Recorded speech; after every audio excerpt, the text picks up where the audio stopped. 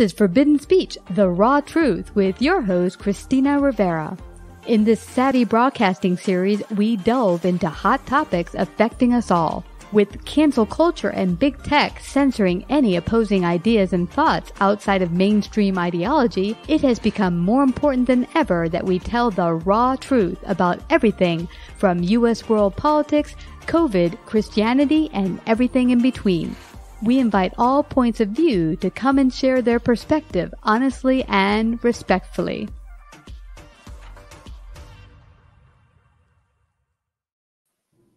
Hi, LiLi Roquelin. Welcome to Savvy Broadcasting, the newest Forbidden Speech. How are you today? I'm good. Hi, Christina. Thanks for having me. You betcha.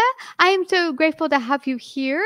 You were born in the French Riveria, but you are also a songwriter and doing great work out there. But you've written a wonderful new song called Childfree.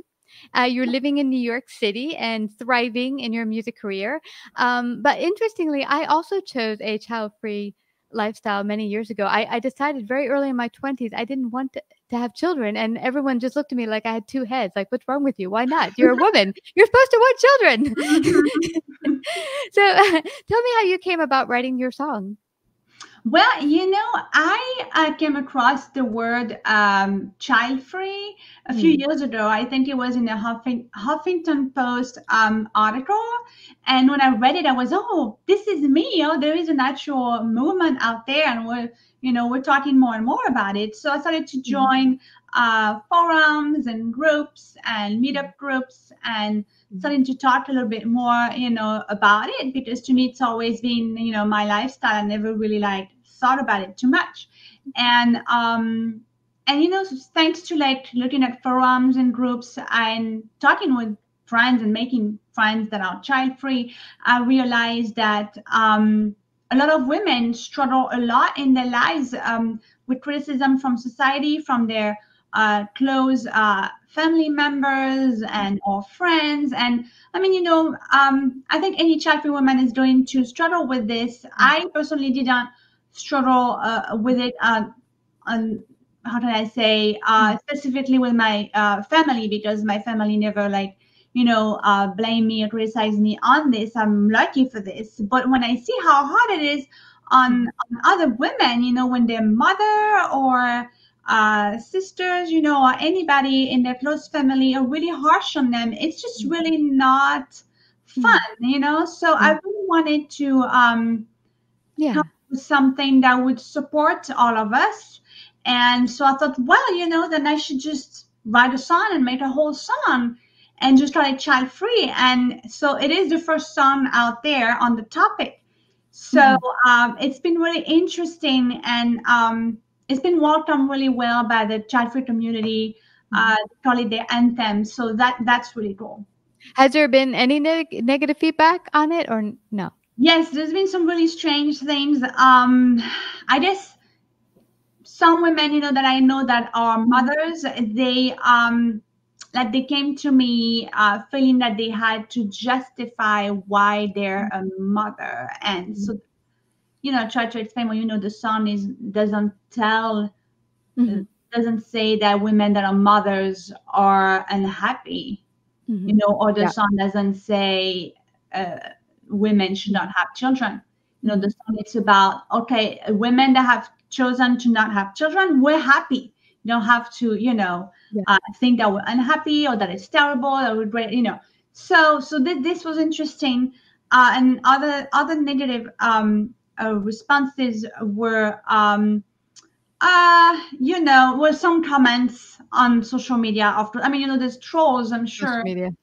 Yeah, you're always going to get negative on social media. Yeah, but then some other people that I know, it's interesting because we would never talk about it. I think a lot of people assume that, she's married, she doesn't have children, so they probably cannot, and it's and then all of a sudden say, oh wow, she's just shouting, saying out loud, she's child-free. And me and my husband, obviously, we're child-free by choice.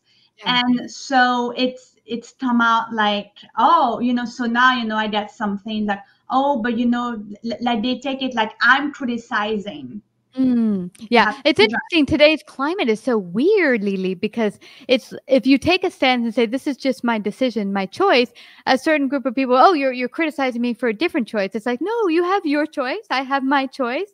It's okay that we all each have our own choices. It doesn't have to be that all of our choices are the same. It's interesting. When I met my husband, we immediately sat down and he's like, I want to get clear before we even start dating seriously that I don't want children. I'm like, great, neither do I. But we weren't adverse to the if it happened by accident, okay, we'll deal with it. But we're not looking to have that as our lifestyle. But it is very interesting, Lily. It is true. It's kind of bizarre in culture period around the world that women are seeing that you should want to have children. And there are some cases where you just feel that's just not my calling on this planet, that maybe I'm here for a different reason. Yes, absolutely. And the things that I heard. I mean, I don't care about comments myself, but now I realize, thanks to talking with other women, the things and the preconceptions about women, that if you're a woman, you have a womb, then you have to reproduce. It's this thing, and that a woman cannot be a woman if she doesn't have children.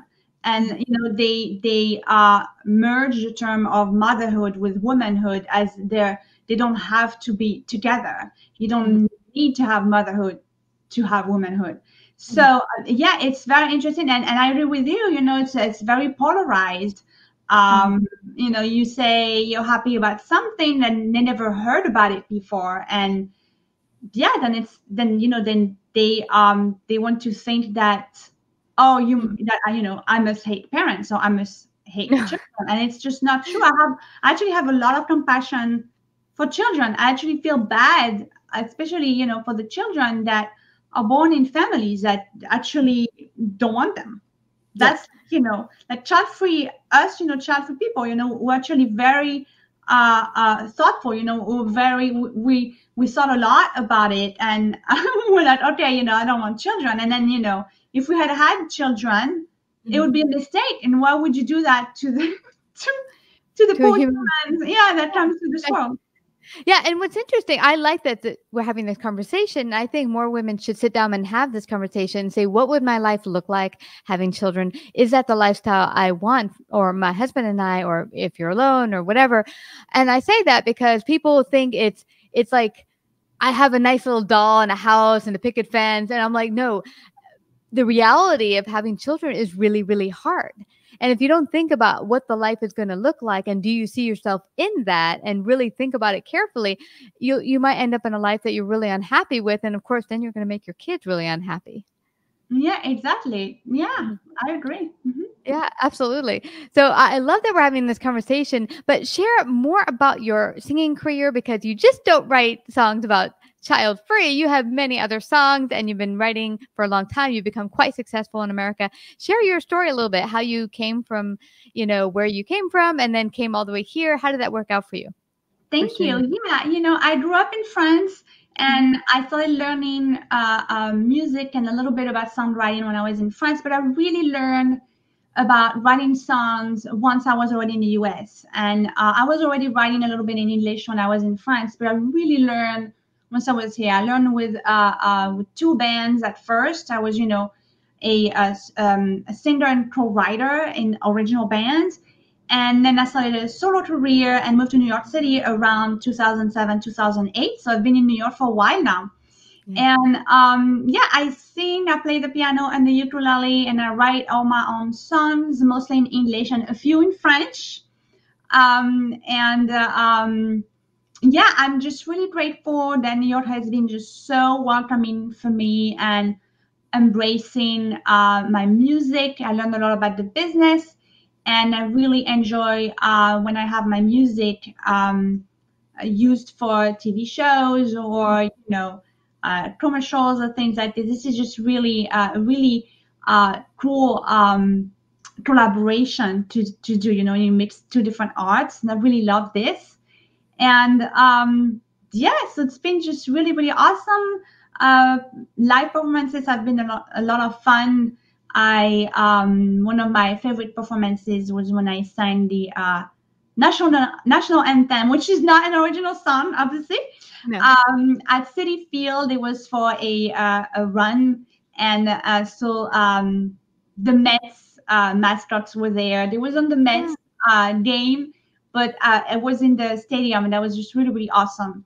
And so, yeah, it's been just really cool.